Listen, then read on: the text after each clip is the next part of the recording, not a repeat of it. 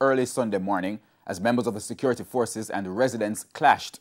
It stemmed from an incident Saturday night, which left 2 young men dead and several others in hospital, nursing injuries. Our reporter Dwayne Anderson was on the scene and now reports. This is the motor car at the center of the incident that has sparked anger in Hayes, Clarendon. Police say the vehicle was traveling along the Hayes Main Road sometime after 8 p.m. Saturday when it was signaled to stop. But the driver ignored the commands, sped off, and managed to elude the police. The police say the next time officers saw the motor car, it had already crashed into a light post in another community. They went to assist the persons on the ground. In doing so, persons close to the crash unit fired at the police team that came on location. They returned fire thereafter. As to whether or not those persons were in the vehicle, we are not in a position to say if they were traveling in the vehicle. Superintendent Christopher Phillips added that the police are probing whether the police were shot at by criminals who had located the crash site before the officers and were attempting to rob the crash victims. But relatives and residents have their own theories. They believe 17-year-old John O. Blair and 20-year-old Kevon Solomon's deaths were caused by the police. One place. Little picnic them. Jamaica want justice. Where are you want to listen now? I don't know them because they not even smoke. They don't smoke. Panda in a youth club over here. So. Care package, Panda the funny vehicle with them. I give out it. Persons are saying that the police team, shoot up the vehicle. All of those things. Those are not true. This has been the scene along the Hayes Main Road for almost all of Sunday morning. Commuters unable to traverse the main road because residents mounted roadblocks to demand justice for the deaths of 2 members of the community. They are demanding a speedy investigation into the matter. No, but we are trying our best to have the area cleared, and we will try and meet with the people and to see if we can bring a quick resolve to the incident. It is reported that 9 people were in the car at the time of the incident. Some were treated at hospital and released, while others have been admitted for their injuries. In the meantime, an autopsy is to be done to determine how the 2 young men died. The police say at this stage there is no indication that any of the young men died of gunshot wounds, and their head wounds are more consistent with crash injuries. The matter is being probed by the Independent Commission of Investigations, INDECOM. INDECOM was on location last night, and so we are now in the process of doing a thorough investigation. But from all indication, there are clear signs of lawlessness, and if the persons had complied with the police, maybe we would have had a situation where we save those persons. I learned also that the persons who succumbed are actually persons who work with the police, who are part of the police youth club. So we know these persons, these are persons who we work with. We know that they were coming from a grave digging. Dwayne Anderson, TVJ News. Embattled Central Westmoreland Member of Parliament George Wright has stated his intention to remain in the constituency and run in the next general election. After months of being at the center of controversy, Mr. Wright finally broke his silence in an interview with the Gleaner on Friday. Kelisha Williams has that story. Jamaicans have been waiting with bated breath for this man, Central Westmoreland Member of Parliament George Wright, to address the country after a video surfaced in April showing a man beating a woman with a stool. Now, after months of being tight-lipped, Mr. Wright has spoken, but he stayed clear of the one topic that people are most interested in. How people come first, right? And I don't support the use of abuse to anyone, whether woman, man, boy, girl, I don't, even animal. The police could not link Mr. Wright to the video, and so the investigation ended.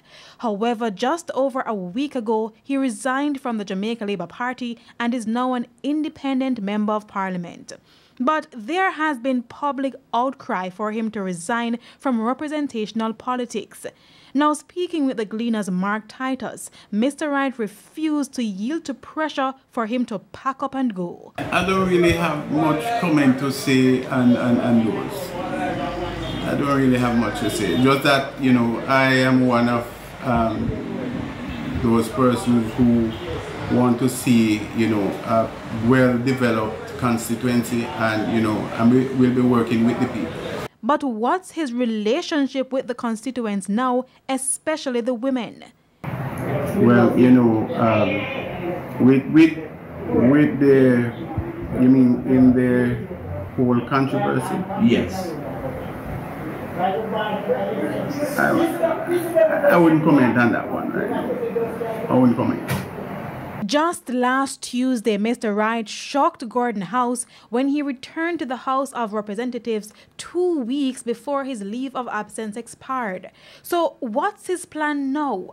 Mr. Wright went as far as indicating that he'll be putting himself forward to represent the people of Central Westmoreland in the next general election. I've been working over the years, and the people know that I'm easily reached, so they will still connect with me wherever I go. Kelisha Williams, TVJ News. The killing of a teen and the injuring of another man on 3rd Street in Trenchtown, St. Andrew last evening has sparked calls by the councillor for the area for tough measures from the security forces. Our reporter Kirk Wright was in the area and filed this report. The teen, Damoya Hall, was seen as a promising young woman who wanted to become a fashion designer and was well on her way to fulfilling that dream. But that dream died Sunday night when her family got the news that she had passed in the hospital. Earlier, Damoya was at her grandmother's yard washing dishes. Now, here's where 16-year-old Damoya Hall was when she was shot yesterday. About 6 p.m., gunmen entered her yard, started firing. She was shot in the head. And now that she has passed, the entire community is infuriated. The teen passed while being treated in hospital. At daybreak, her family and concerned residents came out to vent. We're tired. We're tired.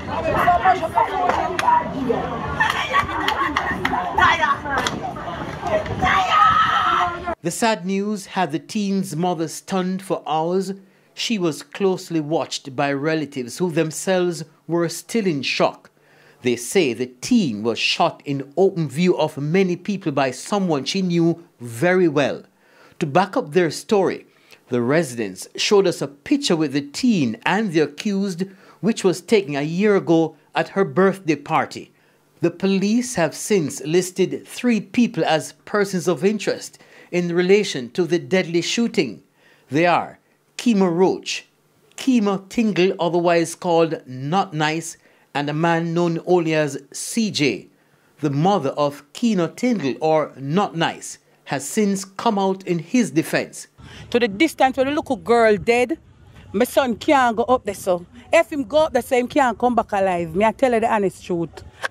The Member of Parliament, Mark Golding, acknowledges the police presence in the community, but says, despite the posting of police at the end of the road and some barriers and what have you, there's no real effective policing taking place. Well, I think they have to have a strong presence on the ground.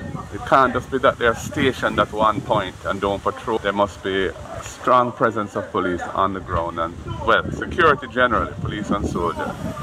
And the persons who they know are the violence producers, they need to find a way of getting those persons off the street. His councillor, Neville Wright, is preaching the same message, but was a little more direct. Mr. Wright says, while he wants justice for all, the situation in Trenchtown now requires harsh measures, even if it means temporary suspension of certain rights. Once you have a weapon on you, that's it. If you have it, you have an intention to do something, right? Shoot them. If you have it, once you find you with it, that's it. He says the human rights group need to understand the reality of the people who who are exposed to violence daily. It will be good for the human rights people, whoever heading to come live on 3rd Street and face reality. And shortly before midday, in the middle of the grief, we heard explosions, followed by the news that a man was shot on 4th Street. The residents have accused the police of doing that shooting. But at the time we spoke to the police on the scene, they say it was too early to state how the man was shot. Wright, TVJ News. Jamaicans were among migrants detained in Florida this morning. They were caught after the boat they were sailing in crashed on the boardwalk. The details from WPLG in Florida. One by one, our cameras were rolling as at least 16 migrants were taken into custody Thursday morning. This handcuffed migrant explaining why he made the trip from Jamaica to the Bahamas and then to Pompano Beach. Fear killing going on over there. Really want to live, want a better life. No life is in Jamaica right now. Since May of this year, Coast Guard officials tell us there have been 483 migrant interdictions. Broward Sheriff deputies say around 8:45, they, along with federal agents, responded to a call of a boat carrying migrants, which came ashore along Southeast 28th Avenue and Atlantic Boulevard. I was just woken up this morning by sirens and choppers. Sky 10 was above, showing the boat after it went crashing into a seawall. David Dubé captured this cell phone video of the boat. Just coming real slow, zigging and zagging. You can tell something wasn't right. Those who live nearby tell us that after crashing, the migrants made a run for it, hiding out in a nearby construction site and empty homes.